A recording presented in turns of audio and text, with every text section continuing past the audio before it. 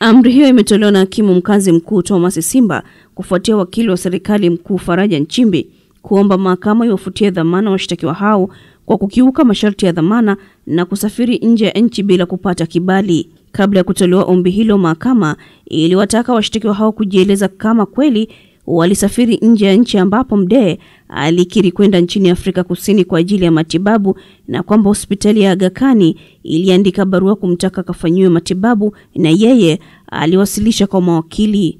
Amedai kuwa Bulaya alimsindikiza kwenda nchini Afrika Kusini kwa sababu mazingira ya ugonjwa wake hayakumruhusu kusafiri peke yake, huku Bulaya yeye akidai kuwa alikuwa na ruhusa ya mahakama kutokana na barua ya Aga Khan ikimtaka kumsindikiza Mdee.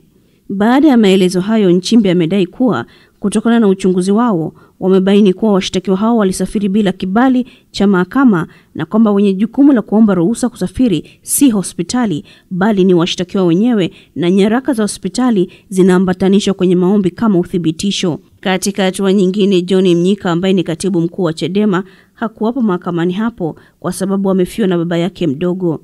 Mdhamini wake Wilson Moses ameieleza mahakama kuwa Mnyika alimpigia simu na kumpa taarifa kuwa amefiwa na baba yake mdogo wilaya ya Misungwi jijini Mwanza na kwamba mazishi yanafanyika Januari 20, hivyo Jumatano atakuwa amekwisha rejea.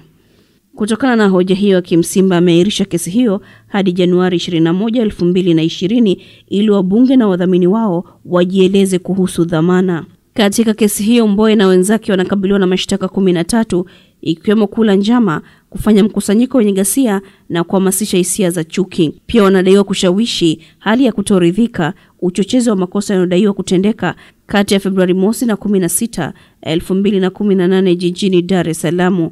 Angela Matayo, Star TV, Dar es Salaam.